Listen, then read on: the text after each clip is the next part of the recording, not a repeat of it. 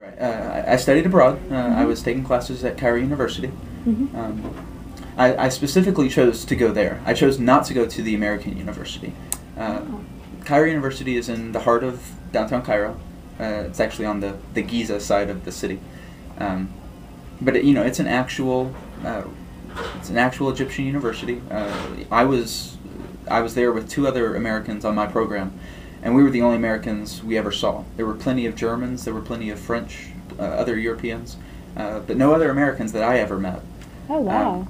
So it was a very authentic experience in that sense.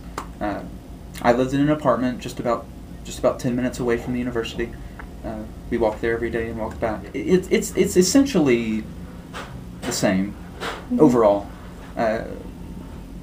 but there's small differences. There's armed policemen on every corner. AK-47s, big guns. But I never saw any violence out of them. But it's just kind of they're just omnipresent. Yeah. Wow. You just get used to them after a while. Did that scare you? No. No. No. I guess you kind of knew that going in. Yeah. That it was gonna be like You just don't. You don't mess with them. They won't mess with you. Life in general in Cairo it's a very hectic city. It's very busy. It's just constant movement, noise, pollution, everything.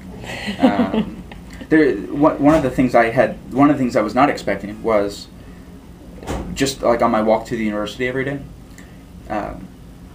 There was no sidewalk. Well, there may have been a sidewalk, but no one used it. It was dirty and polluted and generally useless.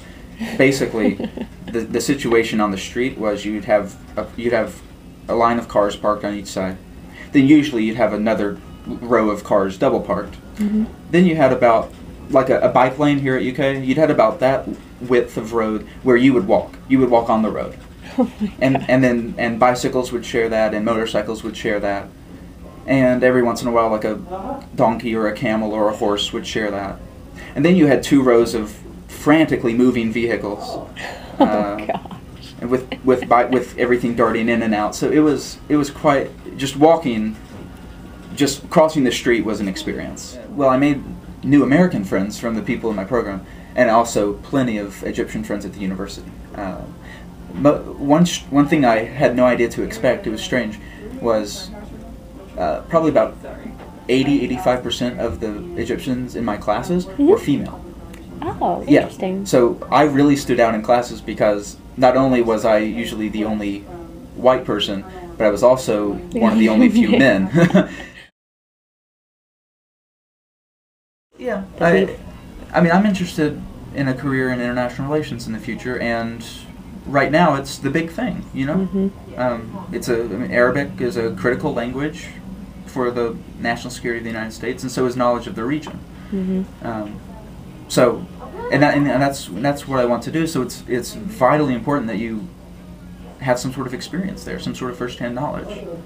There's an understanding of it that you get by going there and by experiencing it firsthand and by speaking with normal Egyptians and just normal people at the other places where I traveled. There's an understanding that you get by actually doing that you can't get just from reading a book, or you can't get just from sitting in class. But I think people hear Syria, and that Syria especially is scary. I think it was included at one point as like in the axis of evil or a state sponsor of terror or whatever. But I think an overarching lesson that I learned was anywhere you go, there's a separation between a government and its policies and the people. The people can be just the nicest people I've ever met. And we can disagree with the Syrian government's policies. That's fine, but that doesn't mean we have to demonize their people. The people in Syria were by far, just unequivocally, the nicest people I've met anywhere. They were every single one. I did not meet a bad Syrian ever. They were kind. They were courteous. They were welcoming. Just everything. I love the Syrian people. From educational opportunities that you wouldn't otherwise have to, having worldwide friends, everything. It's invaluable. Yes, I would wholeheartedly Whether recommend, it's London, Paris, or I Cairo. wholeheartedly recommend that everyone who can do it does it. No matter where. If you're interested in Japan or China or Korea, and you couldn't care less about the Middle East, that's fine. That's great.